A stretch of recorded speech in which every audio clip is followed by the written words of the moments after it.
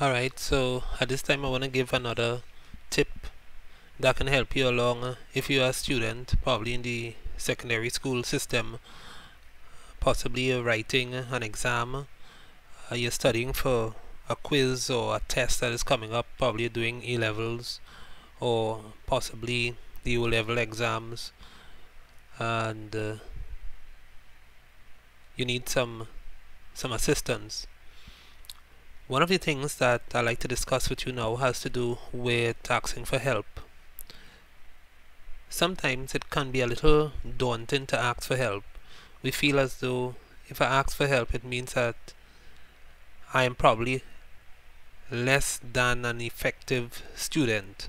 So I'm less than a student that has the ability to pass exams.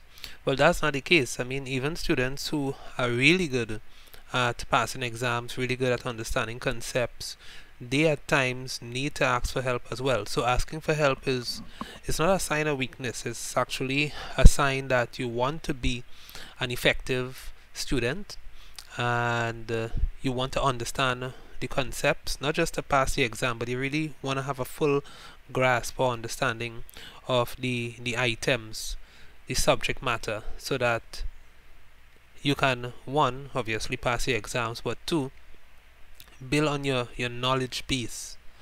Because many times, while it's true that not all subjects you will necessarily have to build on your knowledge for, you may go in a specific career that requires one type of knowledge over another kind of information, right? But right now you might be in a school, in a classroom, in an educational facility where, let's say for example, you're studying human and social biology, and there's a part of the biology that is really difficult for you. You're not understanding exactly this particular part. Other areas of the human and social biology, you kind of figure that out, but this part is really giving you some problems.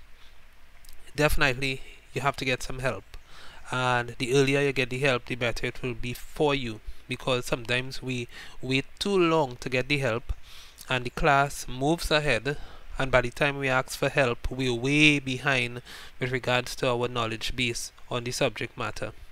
So ask for help up front. Of course, you're not just going to, you don't understand something, you just run and ask for help. Try to kind of figure it out first on your own. Maybe do some research, go up on YouTube, ask a friend who probably passed the exam before or went through that particular course, or maybe go to the teacher and or the professor or the lecturer and say, Miss or Sir, I really don't understand what's going on here. This is what I understand so far, but this part, it's really difficult for me.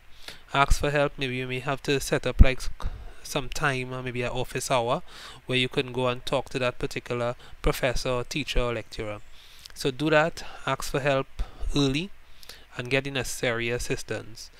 And once you do that, you actually will be in a really good position to understand the subject matter, and once the exam comes up and you are asked questions on that particular topic, you will be able to respond in a very comprehensive, a very logical way.